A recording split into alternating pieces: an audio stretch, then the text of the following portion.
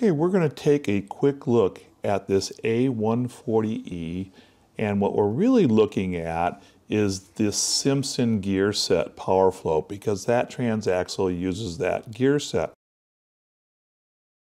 So one of the first things you have to be able to understand and read is we want to make sure we understand a function chart and an apply device chart. So this chart tells me the names of everything that we're looking at. And if you watch the other video, I use the words like forward clutch, direct clutch, F1, F2, those sort of names. So by understanding what everything does here, that's going to help us understand how that PowerFlow works. So when we look at the forward clutch, also known as C1, it tells us that it's going to connect the input shaft to that front ring gear. And as we go down these, we're going to be able to see exactly what everything does. Now, we did have a direct clutch, and that direct clutch, what it does is it connects that input shaft to that front and rear sun gear assembly. We're going to move down to this B1, and it's called the second coast brake. I didn't use those terms before, but that is your band. And what your band does is it grabs a hold of that planetary sun gear, and it's going to keep it from turning in either direction, clockwise or counterclockwise. That's going to hold that to the housing. Then we're going to look at the B2 clutch pack, which I did talk about, and that B2 clutch pack actually works or applies pressure on that number one-way clutch, or that F1. And what that's going to do is that's going to prevent that front and rear sun gear from turning counterclockwise. We didn't talk about the B3 clutch pack, but we're going to look at that just a little bit more today. And we're going to notice that that is going to prevent the rear planetary carrier, and that's going to keep it from turning either clockwise or counterclockwise.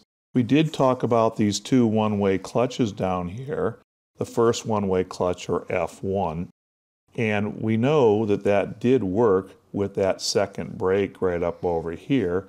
And so when the second brake is operating, it's going to prevent the front and rear planetary gear from turning counterclockwise. That was the sun gear we were talking about.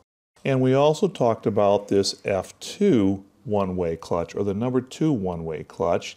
And in the previous video, we were actually able to see that that prevents the rear planetary carrier from turning in a counterclockwise direction. If we look at a line drawing of a planetary gear set for the Simpson planetary gear set, I do want to just take a little look at some of these items here. Here we have our C1 input, and that's coming from our input shaft that comes from our torque converter.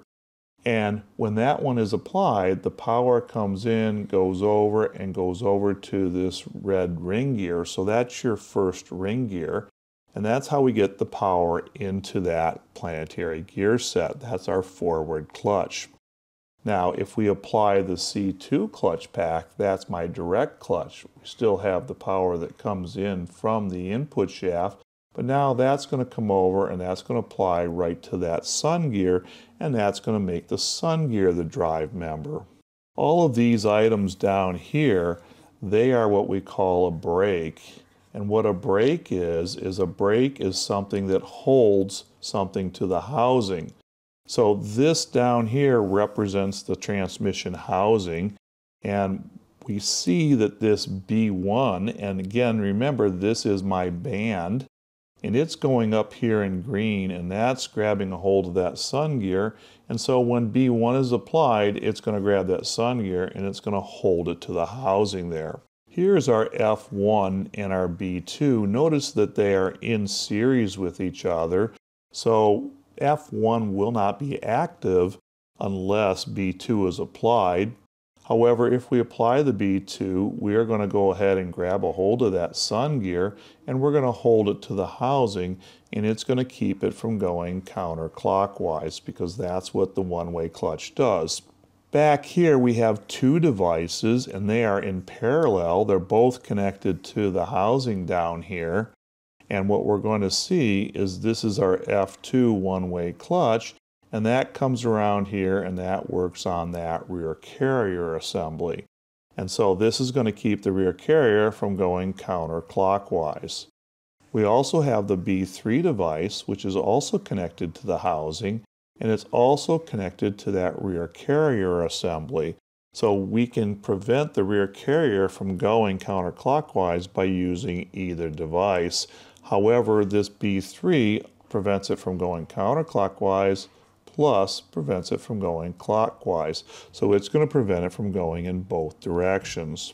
This blue line here, along with the intermediate shaft, which is here in blue, that's splined to this rear ring gear right here. And you can see that that goes all the way through and comes up and goes over to my front carrier, implying or letting you know that both the front carrier and the rear ring gear, they are splined to that intermediate shaft that goes to that transfer gear. Now that transfer gear just transfers the power to another gear, which ends up going over to your differential assembly. So let's take a look at what these gears actually look like. If you watched the previous video, then you would have seen what these gears look like.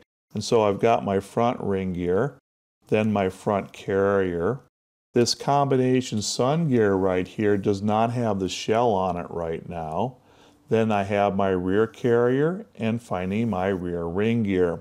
So remember that the rear ring gear and the front carrier, those two are both connected to that output shaft. When we get into a 4-speed or a modified gear set to give us the 4 speeds, then we have to add in the overdrive planetary gear set. So previously we were working with just the 3-speed in the Simpson. This is the Simpson portion of it. Now we have to add in this overdrive planetary gear set, and that gives us a couple of other items. That gives us an overdrive clutch, that gives us an overdrive one-way clutch, and it gives us an overdrive brake, B0. So you heard me mention those on the previous video. This simply adds another simple planetary gear set. And if you remember from the previous video, that intermediate shaft comes over and actually connects directly to an overdrive carrier. And then we have an overdrive sun gear in the middle of that, which gets held to the housing by that overdrive brake. There was also an overdrive clutch and an overdrive one-way clutch, and those would actually connect this carrier mechanism right to that sun gear when applied, and that's going to cause them to turn together. So if you do not want this in an overdrive mode, you're going to be applying this overdrive clutch right there. So this would be considered an application chart, and this is going to tell us which one of these devices is actually going to be functioning based upon the drive conditions that we're in.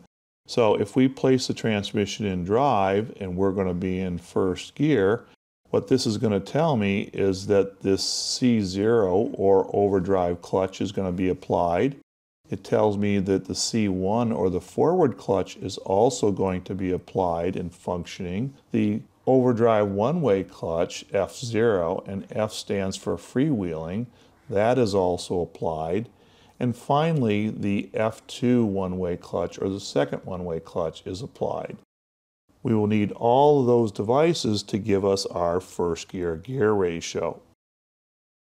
So you can see that as we look down through the different drive operations, we can see how we can identify the devices that are in function under the different driving conditions. Notice that when we get into overdrive, we no longer use the overdrive clutch, and we add in the C2 clutch pack in addition to that C1 clutch pack.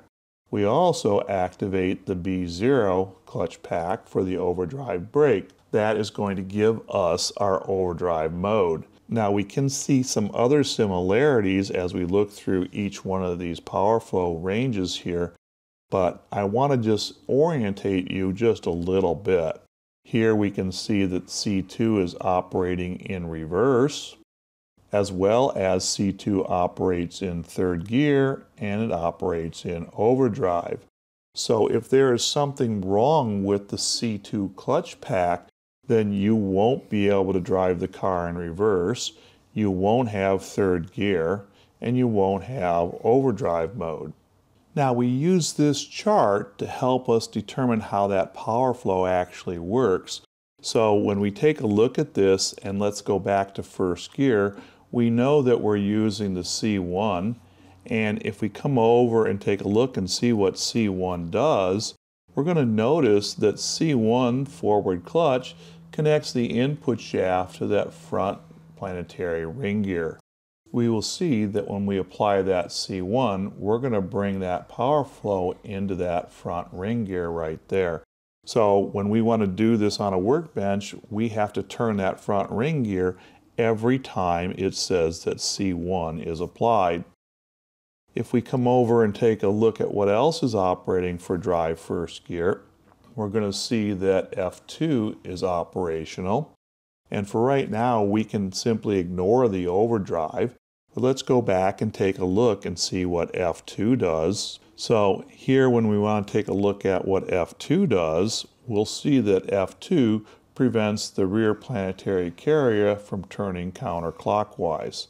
So all we have to do is hold the rear planetary carrier or hold F2 and turn C1 or turn that front ring gear, and we will get first gear. If we want to look to see what happens in second gear, we continue to use C1, but we now apply B2 and we also activate F1. So what does that mean for our apply devices? That simply means that when we do this and go back to here, it simply means that when we look at this chart, we still turn that front planetary ring gear, but now we're applying B2, and B2 is holding the outer race of F1. And what does F1 do? Well, F1 prevents the front and rear planetary sun gear from turning counterclockwise. So if we hold on to the number one-way clutch, or if we prevent the sun gear from turning counterclockwise, we will be able to simulate second gear. So this is just a quick example how we can use the application chart and we can use the function chart to determine how the PowerFlow works through this transmission.